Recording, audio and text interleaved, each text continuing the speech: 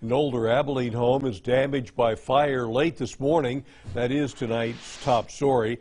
It was a little before noon when the Abilene Fire Department responded to this house near South 13th and Jeanette Streets. The fire department tells us no one was home, but a neighbor tried to contain the flames before firemen arrived. A lot of fire.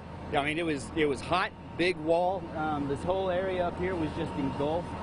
I was really worried that the flames were going to jump across. I don't know these people, but I know our neighbors really well. I was afraid the flames were going to jump across to their roof.